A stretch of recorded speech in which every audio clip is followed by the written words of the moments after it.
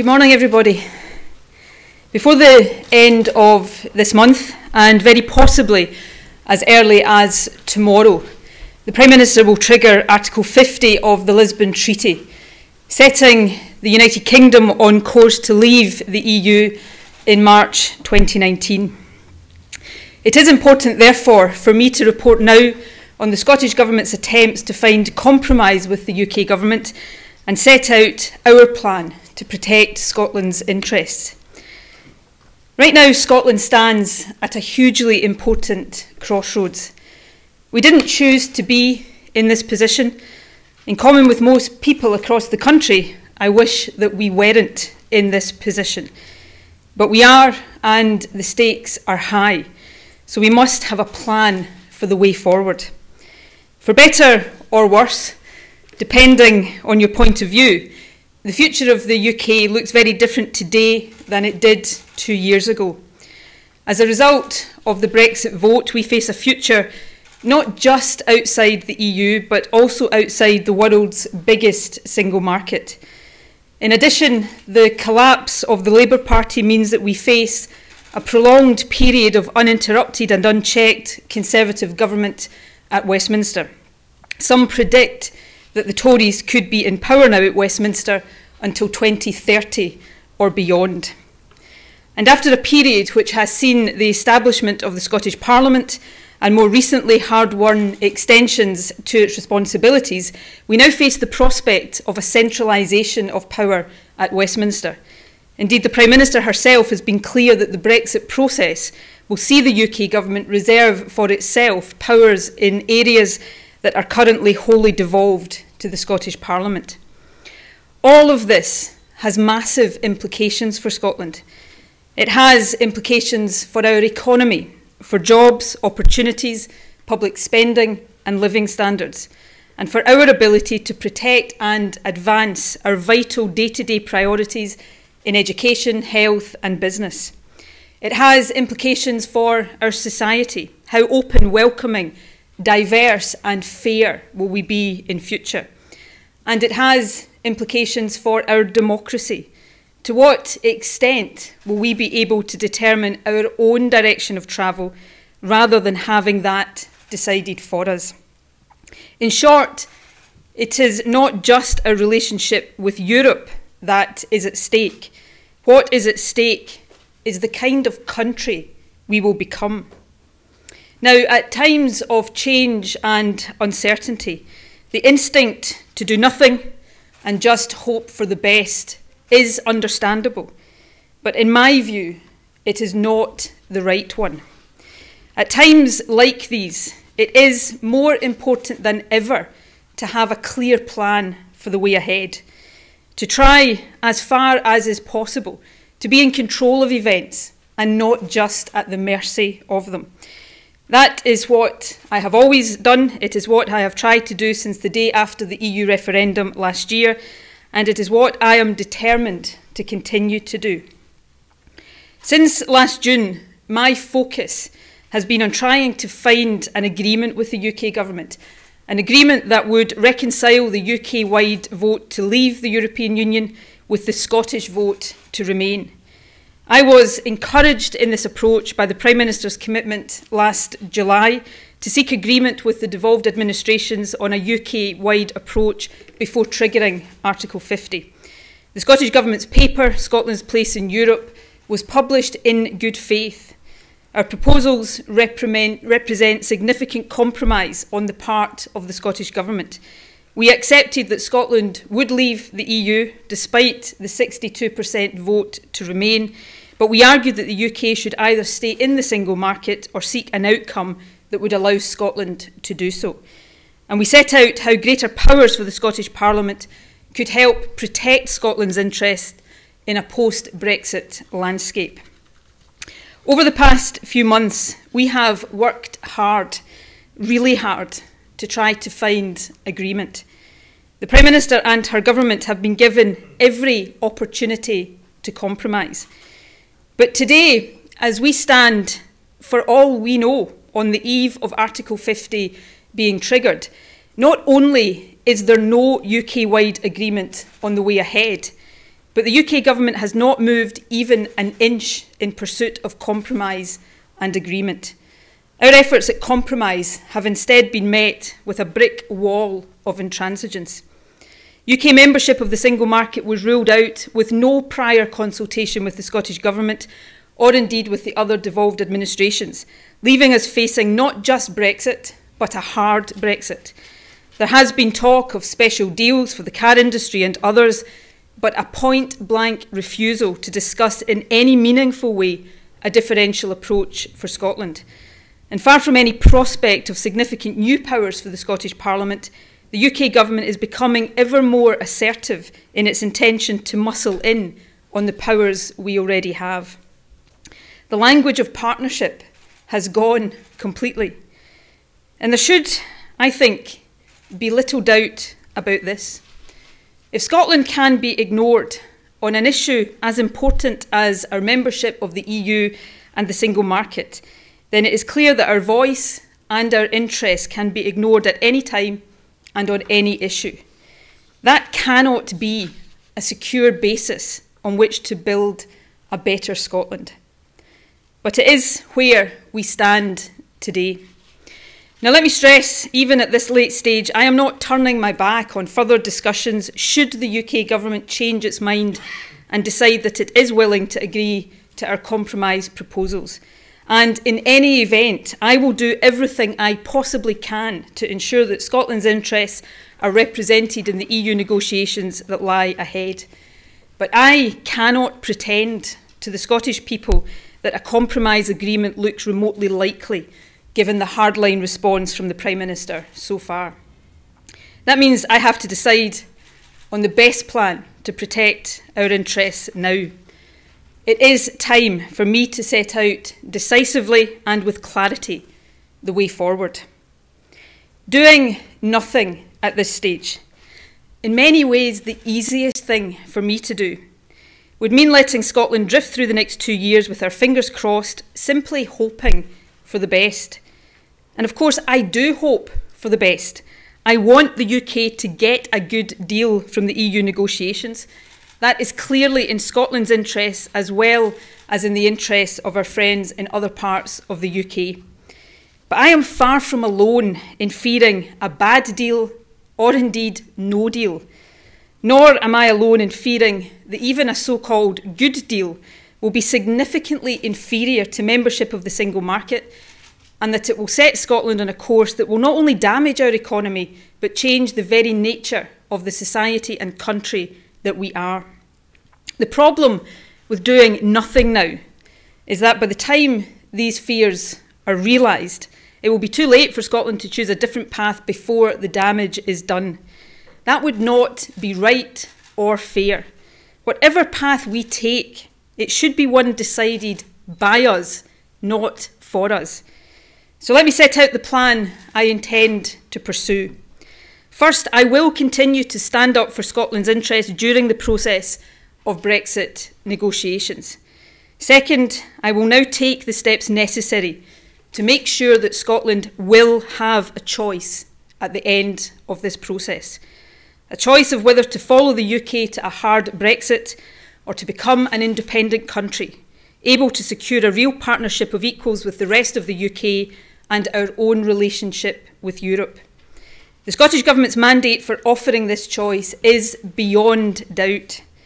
Last year, we were elected with the highest share of the constituency vote won by any party in the history of devolution on a manifesto that said this: the Scottish Parliament should have the right to hold another referendum if there is a significant and material change in the circumstances that prevailed in 2014, such as Scotland being taken out of the EU against our will.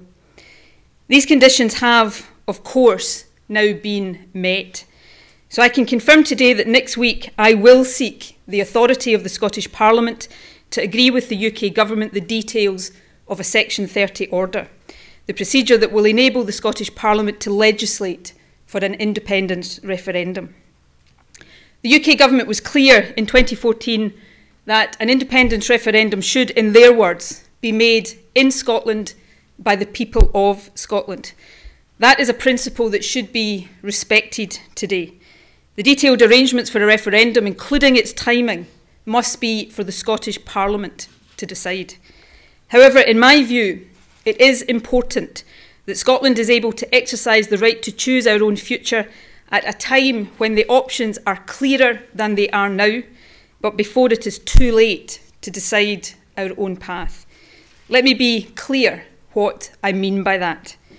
The timing of the Brexit negotiations are not, of course, within the control of the Scottish Government. However, we must plan on the basis of what we do know now.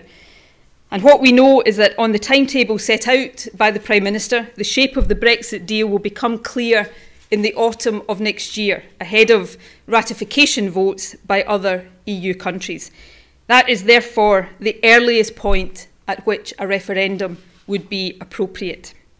However, it is just as important that we do not leave it too late to choose a different path in a timely way.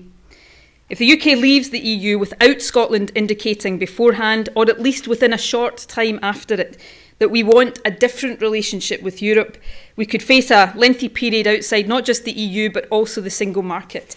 And that would make the task of negotiating a different future much more difficult. These considerations lead me to the conclusion that if Scotland is to have a real choice, when the terms of Brexit are known, but before it is too late to choose our own course, then that choice must be offered between the autumn of next year, 2018, and the spring of 2019. The third important aspect of planning ahead is this. I have already said that by the time a choice comes to be made, there must be greater clarity about Brexit and its implications for us. It is just as important that there is clarity about the implications of independence, and there will be. We will be frank about the challenges we face and clear about the opportunities independence will give us to secure a relationship with Europe, build a stronger and more sustainable economy, and create a fairer society. Scotland's choice must be informed and up to date. There is a great deal of talk by all of us about mandates from the referendums in 2014 and 2016, and of course neither of these results can or should be dismissed. But the fact is they tell us only so much about the circumstances we find ourselves in now. In 2014, we didn't know that the UK would vote to leave the EU. Had we done so, it is likely that some, perhaps on both sides, would have come to a different decision. And in 2016, independence was not on the ballot paper. We cannot simply assume that because someone voted to remain in the EU, that they would vote yes for an independent Scotland. What Scotland deserves, in the light of the material change of circumstances brought about by the Brexit vote, is the chance to decide our future in a fair, free and democratic way, and at a time when we are equipped with the facts that we need. It is, above all, about informed choice. We know that Brexit has made change inevitable. The option of no change is no longer available. However, we can still decide the nature of that change. Having Scotland's referendum at a time when the terms of Brexit are known will give the Scottish people a choice about the kind of change we want. And it must be a choice for all of us. I know that there are some who want me to rule out a referendum completely or delay the decision until much, much further down the line. I understand why some take that view. And of course, these views do weigh heavily on me. But so does this. And this for me is a key consideration. If I ruled out a referendum, I would be deciding, completely unilaterally, that Scotland will follow the UK to a hard Brexit come what may, no matter how damaging to our economy and our society it turns out to be. That should not be the decision of just one politician, not even the First Minister.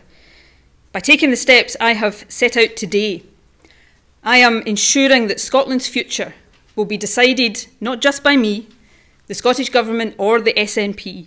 It will be decided by the people of Scotland. It will be Scotland's choice, and I trust the people to make that choice. I am now happy to take a few questions. Brian. Can I ask a question with two clauses? I know that's slightly cheeky, but First Minister, can I ask a question with two clauses? Brian Taylor, BBC Scotland. Are you assuming, from what you say, that Scotland would simply take over the membership of the European Union that presently exists for the UK? Are you assuming that that is possible? As many say it's not. If that is not the case, are you saying that you would absolutely, definitely, and without caveat, seek to return Scotland to full membership of the European Union, not just the single market? Okay. What I'm saying today very clearly is that for Scotland to be in a position to negotiate in a timely fashion our own relationship with Europe, it is important that we indicate that desire and intention before the UK leaves, or at the very least within a short time frame after they do so. To leave it any longer than that would make that process more difficult. I do accept that that will be a process of discussion. In terms of the second clause of your question, the SNP's long-standing policy and commitment has been to membership of the European Union. Obviously, we are in different circumstances now than we have been in the past, but that has been and remains our position. But on this issue, as on all of the many other issues that people will want to consider in advance of a choice, I've said very clearly that we will set out our proposition in advance of that choice so that it is an informed choice. I want people, and for me this is all about choice. It's about people looking at what the terms of Brexit will mean for Scotland and what the alternative of independence will mean, and having the ability to make that choice. Because the alternative to that is not being in control of our own future, of having hard Brexit imposed upon us regardless of the circumstances that that would place us into, and I don't think that is acceptable. Colin. Have you just been playing along with the talk of negotiations to get to what was, from the outset, your favourite position of another independence referendum? Absolutely and emphatically not. To the frustration, no doubt, of some people in my own party, at times over the past few months, I have been genuine and sincere about trying to reach a compromise agreement with the UK government. I stood at this very podium in this very room on the 24th of June last year and said that that would be my intention, and I've worked over the intervening months to try to bring that about. We have published Scotland's Place in Europe, genuine compromise proposals. I have sat in meetings, I've sat in a room with the Prime Minister, just the two of us, looked her in the eye and told her I was willing to find agreement and compromise. But we have not met with a government and a Prime Minister who appear willing to meet us halfway in that. Indeed, on the contrary, at times over the past few weeks, it feels as if they have been moving further away from compromise with language that has appeared to become harder and harder. You know, this perhaps is a minor point. It is a minor point in many ways, but it tells a bigger story. I'm standing here as the First Minister of Scotland, and I don't know whether Article 50 is going to be triggered tomorrow or Wednesday or next week or the week after that. And that tells its own story about how far away from an equal partnership this process has been. You know, the morning of our Lancaster House speech, when I spoke to the Prime Minister on the telephone, I asked her the direct question is, are you going to rule out single market membership? And she said that wasn't a binary choice. 2 hours later, it had become a binary choice and it had been ruled out. So we have been trying to compromise. But in order to compromise, there requires to be a government on the other side willing to meet halfway, and that's not been the case. So that leads me to the position I've set out today. If Scotland is to have a genuine choice, then it must be in the way that I have set out. Right, Sarah. You'll be very well aware, opinion polls still don't suggest more than 50% of the country would want to vote for independence. The economic circumstances are much harder for you than they were in 2014. Do you really believe you could win another referendum on independence? Yes, I do. Absolutely. I believe that. But sometimes you've got to do what you think is right in politics. And I think it's right for Scotland to have a choice. I believe that it would be wrong for Scotland to be taken down a path that it has no control over, regardless of the consequences for our economy, for our society, for our place in the world, for our very sense of who we are as a country. That would be wrong, and therefore my judgment is that we should have that choice.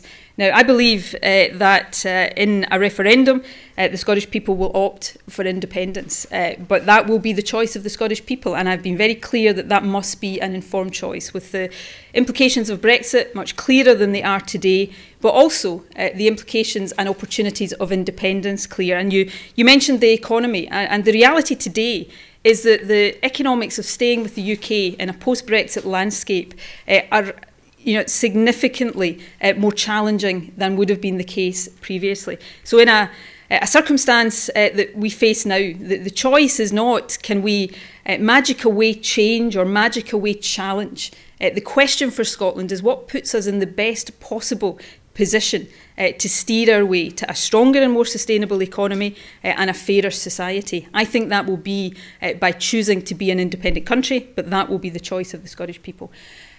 Peter. First Minister, you've said that you want Scotland, an independent Scotland, to be part of the single market with freedom of movement. You've just said that the Prime Minister doesn't, in your view, want to have that. Therefore, is it not inevitable under your proposals that there will be a border north of Carlisle or north of Berwick? And I know you'll say there isn't going to be one in Ireland, but all the talk in Ireland is that there will be some kind of border. Peter, it's customary not for the journalists to both ask and answer the question. Just to be clear, the usual form at these events is that you ask and I get to answer. But if you want to answer all my questions for me, that is absolutely fine. Look, we will set out all of these propositions and options for people in the fullness of time. Based on what I've announced today, we have a legislative process to go through. But let's be clear about a number of things. There is across these islands a common travel area. There is absolutely no reason why that would or should change if Scotland became an independent country. We do have a situation, and this is the partial answer you gave me, whereby the UK government, in the form of both the Prime Minister and the Secretary of State for exiting the EU, have said in terms that Brexit does not mean the inevitability of a hard border between the Republic of Ireland and the rest of the UK. If that is true in the Irish context, and I absolutely appreciate and am acutely aware of the different history of Ireland, and I think it is absolutely right and essential that arrangements are found to avoid that in Ireland. But practically, if that is the case, then there is no reason at all to suggest that it would be different in Scotland. And lastly, and just ask people to reflect on the contradictions at the heart of much of what the UK government is saying right now. This is a government that is claiming that it's going to be freely trading with every country in the world, somehow with the exception of an independent Scotland. It doesn't bear scrutiny. I want this choice in the fullness of time to be one that is informed. Both sides will have to put forward their case and be subject to proper and robust challenge. Let me be very clear. It's been put to me that I would look at the example of the EU referendum and try to somehow have a fact-free referendum in Scotland. I would not want Scotland's future to be decided in the way that the EU referendum was decided. This is a choice in which people should have the facts and the information in order to make an informed choice. But we could all probably start the way we mean to go on by not getting straight back into the kind of Project Fear campaign that we saw in 2014. Let's make it a positive debate about Scotland's future. I'll take David and then Julie. David Clegg from the Daily Record.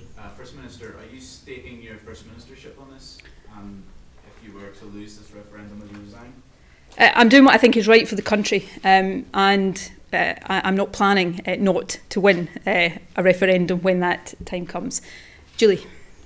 Julie Etchingham, ITV News. First Minister, what reassurance have you had from other EU members that Scotland's way forward, either remaining within the European Union or re-entering the European Union, is in any way viable? What concrete reassurance have you had? Look, we have, over the past 9 months, been working very hard to influence the UK government's negotiating position. And that has been partly as a result of some of the advice and feedback we've had from other countries across Europe, that if we wanted to seek a differential arrangement for Scotland, then Europe would be open to that, but it had to come through the track of the UK Article 50 negotiations. So that has been our focus. Clearly we will continue to discuss with the other countries of the European Union and indeed with the institutions of the European Union. I know from my own experience across Europe that there is an incredible warmth of feeling towards Scotland and incredible support, and a feeling that should Scotland democratically choose to be an independent country, then that is something that the EU would accept and respect, and these discussions will continue, no doubt, in the months to come. Right, I have a sea of hands. Let me, the choice. I'll take Michael. Is there anything that the UK government could now say which would persuade you to rule out having a referendum?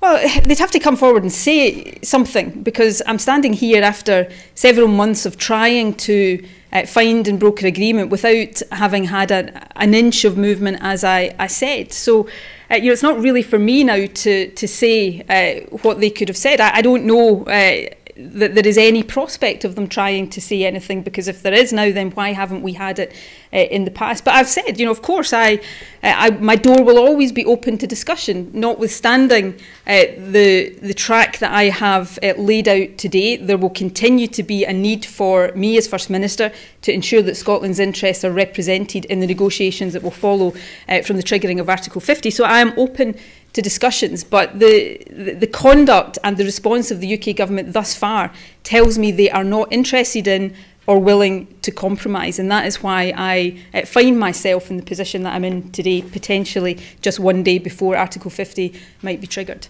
Right, I'll take Severin, and then I'll choose the next one after that. Sev. First Minister, when you launched the SNP manifesto in April last year, you said quite clearly that, quote, setting the date for a referendum before a majority of the Scottish people have been persuaded that independence is the best future for our country is the wrong way around. Why was that correct then but wrong now? Well, that's not actually the case, Severin, because if you read the text of our manifesto, what it says, and I don't have it in front of me, but I'm sure you will go and check that I'm correct in what I'm about to say. It said that the Scottish Parliament would have the right to hold another referendum should there be evidence of a change in public opinion, or, the key word being or, a material change in circumstances such as Scotland being taken out of the EU against our will. That is what... I'm quoting what you said in well, response to the question. I am quoting the manifesto that we put before the Scottish people and were elected on with, as I said earlier on, the biggest share of the constituency vote of any party in the history of devolution. That is the manifesto that we were elected on. It is unequivocal, unambiguous, and it provides the mandate for the steps that I've set out today. Peter. You said you want to have a referendum between autumn 2018 and spring of 2019. Theresa May has said that Scotland is leaving the EU with the UK. If Theresa May says to you that, OK, I'm not going to block your referendum, but you have to wait until after Brexit, what recourse do you have? Well, I do not think it would be acceptable for the UK government or the Prime Minister to take that view for two reasons, one principle and one practical. In principle, we set the precedent in 2014 for, as I said, I quoted the words that the UK government used back then, that the details of an independence referendum should be for the people of Scotland to decide, and these should be decided in Scotland. That is the principled argument. It should be for the Scottish Parliament, not incidentally the Scottish Government, but the Scottish Parliament. I have set out very clearly today that in order to do what I have set out I want now to do, I need the authority of the Scottish Parliament, and I will seek that next week. If the Scottish Parliament gives me that authority, then I believe that should be respected by the UK government. The practical reason is this. As I've set out, I think it's really important that before people in Scotland are asked to make this choice, they have clarity about Brexit and what Brexit means. I accept that. But equally, I believe that if we are to have a genuine choice with the ability to choose a different course, then we can't leave that choice until it is too late for that to happen. That's why I've set out the window in the way that I have today. And for the UK government to say that they are not going to permit that to happen in that window, broadly speaking, would be compromising the ability of the Scottish Government, if the people in Scotland opted for this, to choose a different future and to negotiate a different relationship with Europe. And it would be, I guess, tantamount to the UK Government having sunk the ship with the Brexit vote, trying to puncture Scotland's lifeboat as well. And I simply don't think that would be an acceptable position for them to take. Right, Tom.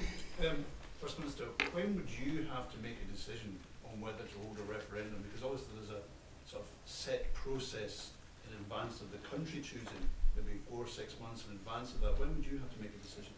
In terms of setting a date? Yes, because of that sort of like 4-month regulatory period, all these. Sure. We have, firstly, we have to go through the Section 30 process, and I can't stand here right now and say categorically how long that will take, because that is a discussion between the Scottish Government and the UK Government. I would certainly hope that that wouldn't be a lengthy process, and then the Scottish Government requires to legislate, and then of course we have well accepted rules in terms of timings for campaigns and such like. So in a sense the final decisions around the timing, the date, would be for the Scottish Parliament to set out, and that would be taken sometime later this year or perhaps into the early part of next year. Right, Simon.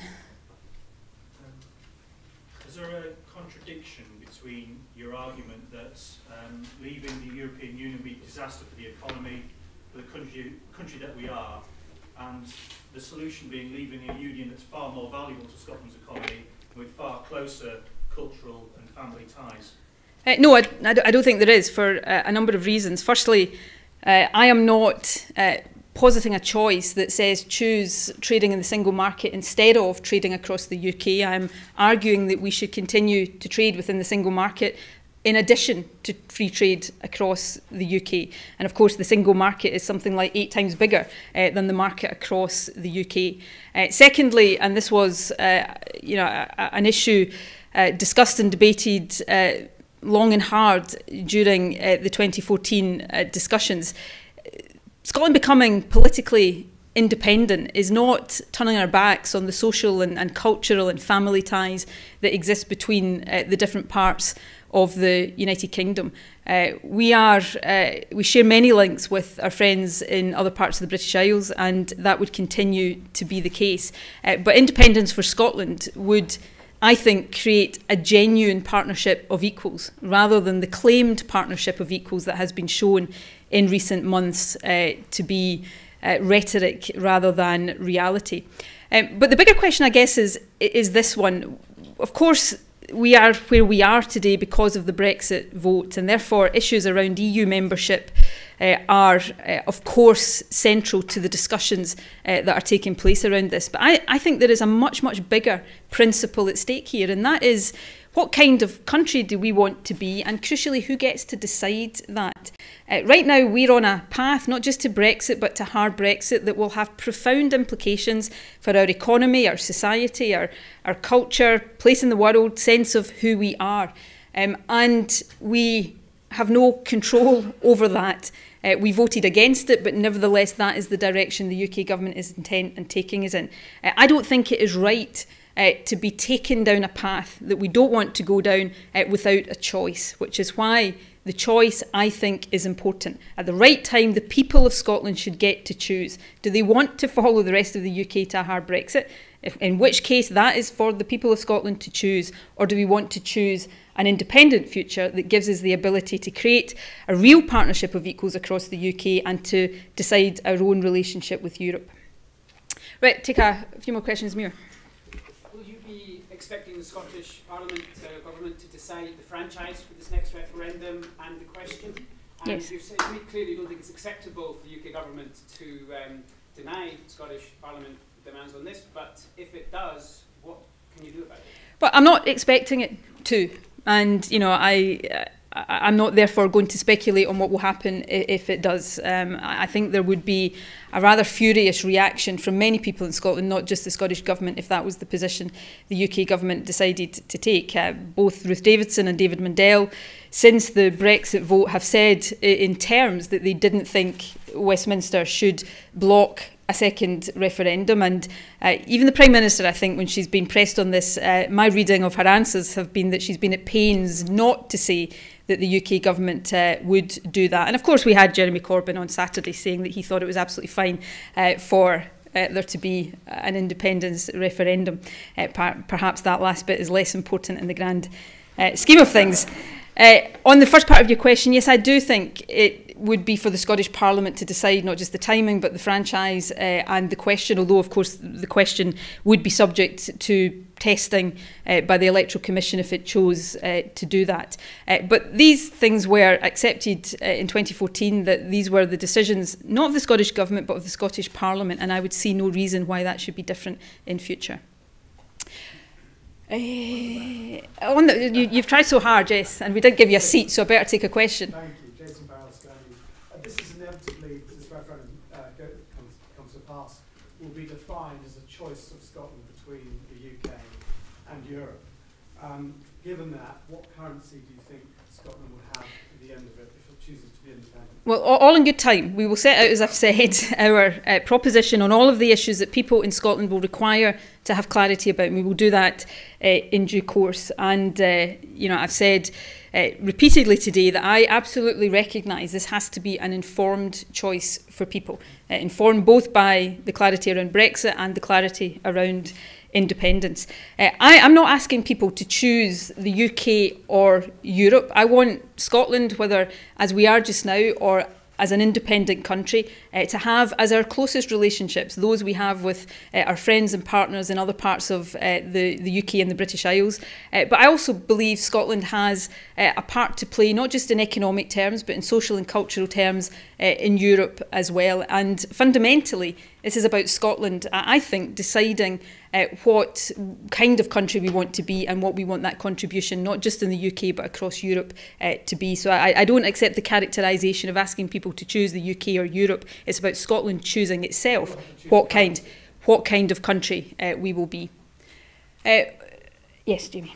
Will you be releasing an updated version of the white paper, and what will be different in this case than from last time? Well, we will put forward, as I said, the detail and the clarity on a range of issues that people will want to have clarity on before any choice is made. We will announce in due course what the form and timing of that will be. John. First Minister, some in your own party have admitted that they were less than frank, or the movement was less than frank last time about some of the challenges facing an independent Scotland. You said this morning that you're quite happy to engage in that going forward, that you want to be frank about it. What are those challenges? I think Scotland, whatever our constitutional circumstances, like every other country, faces challenges in the world we live in. Economic challenges, challenges around some of the global situations we face right now. And we need to be frank about those, as we need to be frank about how we would deal with those challenges if we were to remain within the UK. And, you know, I said earlier on, if Scotland is to have a choice about its future, it must be an informed choice. For my part, I will make sure that is the case, and you know, people then get to decide what they think is the best way for Scotland to address those challenges in the future. Right, another last couple of questions, Jess. Kieran. On a practical level, have you had any discussions with the Greens so far to make sure you can actually get the Scottish Parliament to approve requests for a Section 30 order? Well, we discuss with the Greens issues on a range of matters on an ongoing basis.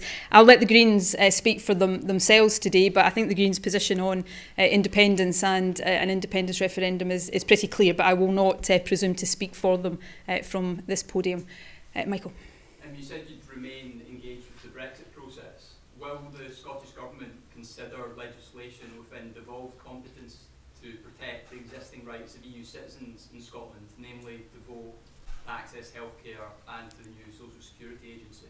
We will do everything we possibly can, legislatively, practically, and you know, in every other sense, to protect the rights and status of EU nationals in Scotland. One of the many regrettable things that have happened, I think, since the EU referendum has been a failure to give that guarantee to EU nationals. And I will do now and in the future everything within my power to give that certainty and those guarantees. Okay. Yes. First Minister, now that you've made your position clear. Can we expect the Scottish Government to spend the next 18 months working to try and get support within Europe from the other 27 member states for Scottish membership? We will work across a range of different issues and a range of different ways to protect Scotland's interests. That's what all this is about, protecting Scotland's interests in a circumstance that we didn't ask to be in. It's also about making sure that going forward we have the right environment, the right set of circumstances in Scotland to allow us to continue to advance our priorities on health, on education, on the economy, making sure that we are properly equipped as a country to face up to whatever challenges lie ahead. Right, last couple of questions, Jennifer. How do you reconcile the push for independence with people who are SNP supporters but want to come out of the EU? Well, this is fundamentally about who decides what kind of country we are. I respect the views of people across Scotland, whether they're SNP supporters or otherwise, who took a different view from the one I did on the question of EU membership. 1 million people in Scotland voted to leave, and as First Minister I've got a duty to understand and respond to that. So I respect those views.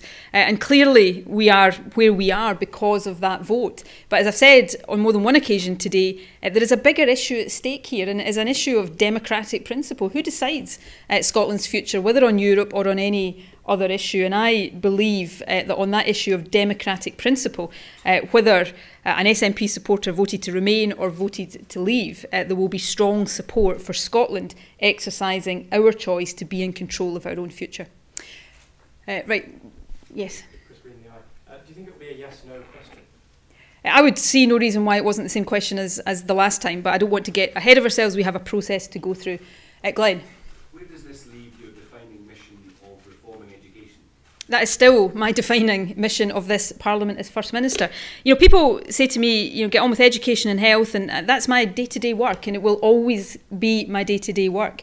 But this cannot be separated from that day-to-day job to protect Scotland's interests and to advance Scotland's interests across a range of issues. If we're taking off a hard Brexit cliff edge with implications for our economy and public spending and living standards, that impacts on our ability to fulfil our ambitions on these issues. So this is integral to use the colloquial phrase, the day job that I do, protecting Scotland's interests and making sure that Scotland is in the best possible position to make continued advances in education, health or any other issue.